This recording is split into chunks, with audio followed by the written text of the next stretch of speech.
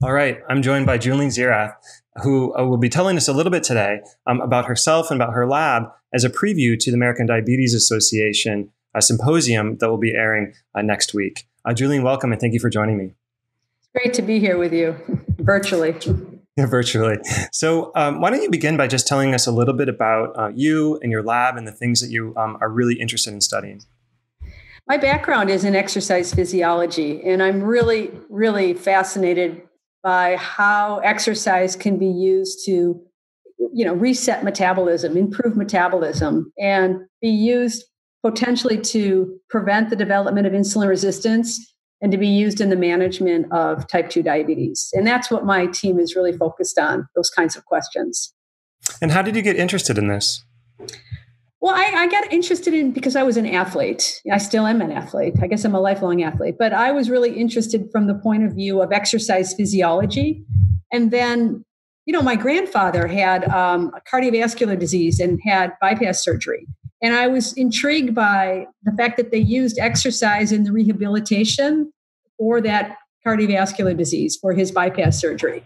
And that just made me get interested in the notion of exercise being medicine. And I was fascinated with muscle physiology. And so my research gravitated towards understanding how diet and exercise can be important for the management of insulin resistance and the treatment of type 2 diabetes. So before we get into some of the work that will be discussing at the virtual ADA symposium, why don't you tell us about some of the scientific discoveries that you've made over the years that most excite you? Well, I think partly what I'm really excited about is that our team has been primarily using humans and focusing on questions from people with diabetes from the starting point. And we've been developing methodologies to study human skeletal muscle in different conditions. So just technically, I'm really excited about the fact that we could do that. And in terms of what kind of discoveries have we been working on, I think some of the things that have really excited me are the identification and kind of validation of enzymes that can metabolize fats and lipids in muscle and mechanisms that can kind of remodel muscle cells through epigenetic or epigenomic modifications. So that's been exciting to me as well. I still remember when I was a postdoc, I read your PGC1 alpha promoter methylation story, and I thought that was fascinating to consider how, again, this interaction between environment and some of the machinery driving gene expression and sort of cellular fate can be influenced. That was kind of unexpected as well, because that was work where we were looking at environmental factors, exercise, and then how that could kind of modify the genome, affect the promoter methylation of genes that can control mitochondrial function in cells. I had to take an exercise break because I don't think it's good to sit. So Sure. So take us back actually in the sort of early on before that paper came out. Tell us a little bit like what was known and how did you come across this promoter methylation PGC1 alpha connection? There was evidence in the field that there were changes in promoters and methylation events. And there were workers that were looking at this in the context of beta cell biology, for example. And we were just interested in whether or not there could be changes in muscle cells at a very early stage. Would that be one of the initiation factors that would lead to, promoter activation or promoter modulation and changing gene expression? So it's actually Romain Barres in the lab at the time during his postdoc who did a genome-wide promoter analysis. And it was pretty interesting that when we did gene ontology, many of the promoters that had changes in methylation were related to mitochondria. And so then it was obvious that we studied candidates from that, and it was TFAM, PGC1 alpha, and some others, PDK4 as well. So I think that, it was somewhat unexpected because these changes in muscle happen very, very early. And many people thought methylation events were fixed. And once something's methylated, that would be fixed. But we could show that this was a dynamic process. That's how it often goes with discovery is in retrospect, it makes perfect sense. So the viewers haven't yet seen your the symposium or what you will be talking about. So why don't you just give us a sense about sort of some of the topics and some of the big ideas that you'll be discussing in the virtual symposium? Right. So, I mean, I was tasked with talking in broad scope about metabolism, and I honed it down more into how muscle adapts to physical activity and exercise.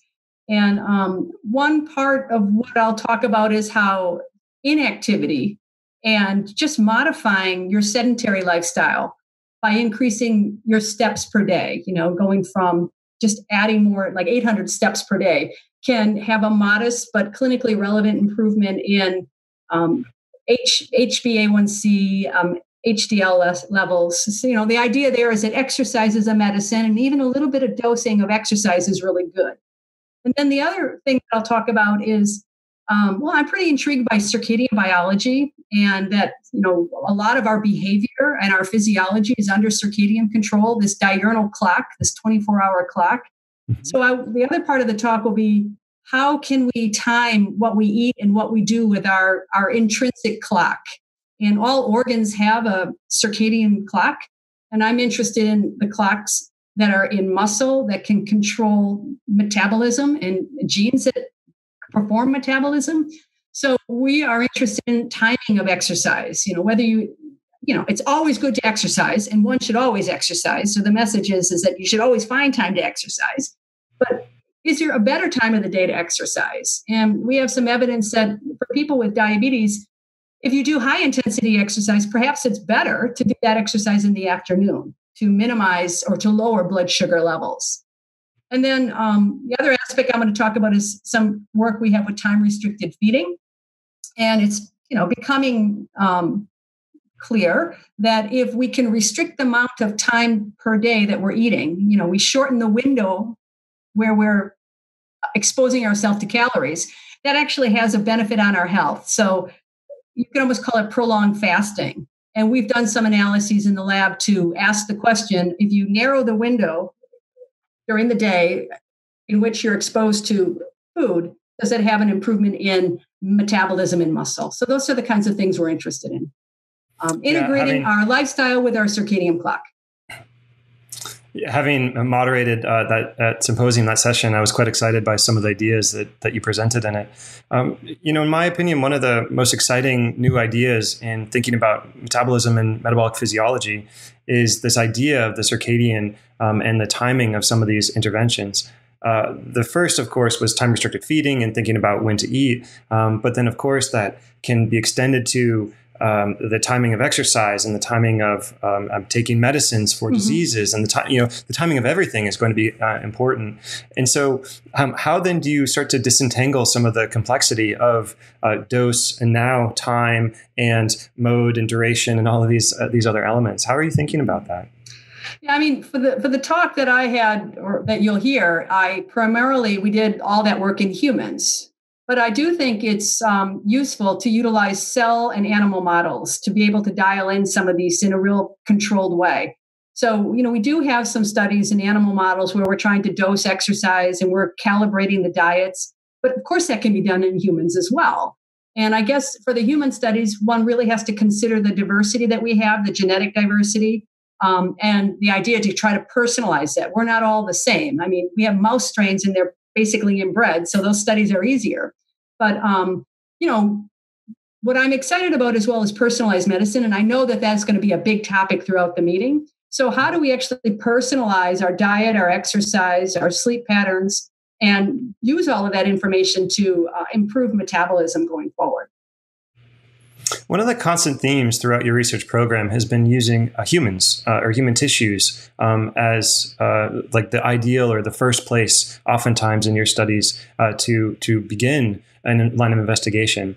When did you make that decision, or how did you make that decision to prioritize? It's much more rare, especially in the field of biomedical research, where model organisms are plentiful. Yeah, I mean, it's probably my personal career narrative. I mean, I started my career really coming from the point of the athlete, and exercise physiology. The humans have been a great model. So a lot of the exercise physiologists have studied people and through performance.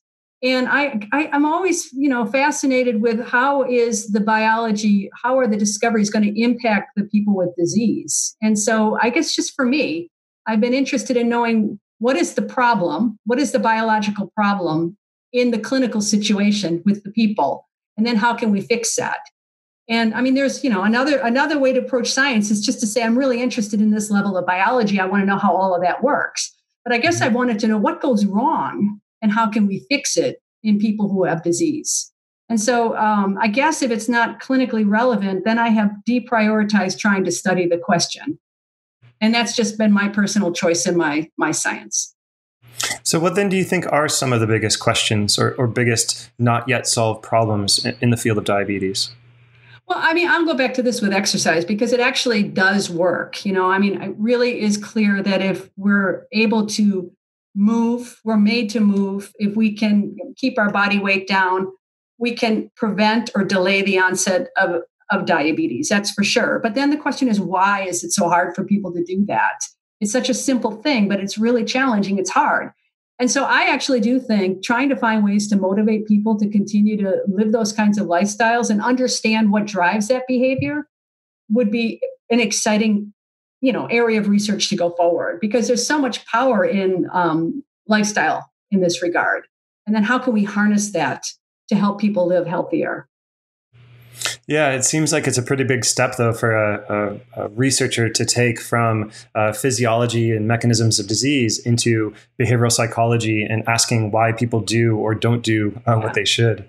Except I do think, all right, so I would say doing some of the studies we're doing in people and getting clinical evidence for improvements and then messaging that so people can understand how these modifications can improve their health, keeping people aware of the science.